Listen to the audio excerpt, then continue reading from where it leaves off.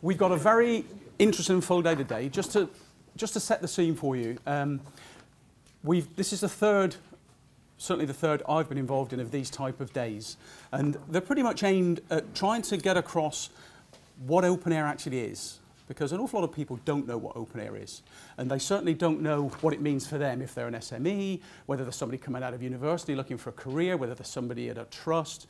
There's a whole raft of things that open air is going to do for healthcare that people just don't know about yet. So these events really are aimed at evangelizing what it is and telling you what it is and telling you what it means for you.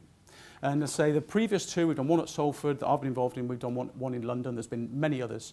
And this is one that we thought we've got to do this for Plymouth. What does it mean for Plymouth? What does it mean for the peninsula? What will it mean for local SMEs? What will it mean for local graduates? We've got a fantastic day, I've got to say, looking through the agenda. We've got pretty much split it in two halves. We've got a set of presentations in the morning,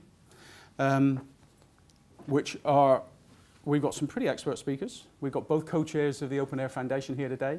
We've got NHS Digital here. We've got University of Plymouth talking about the great things they're doing. We've got a great opening presentation to come from a nationally respected CIO, chair of the CIO Forum. And you've got me. Then we have lunch.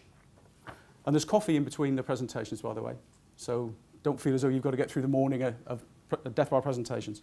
And this afternoon, we've got some fairly short demonstrations about things that have been done with the product to date locally.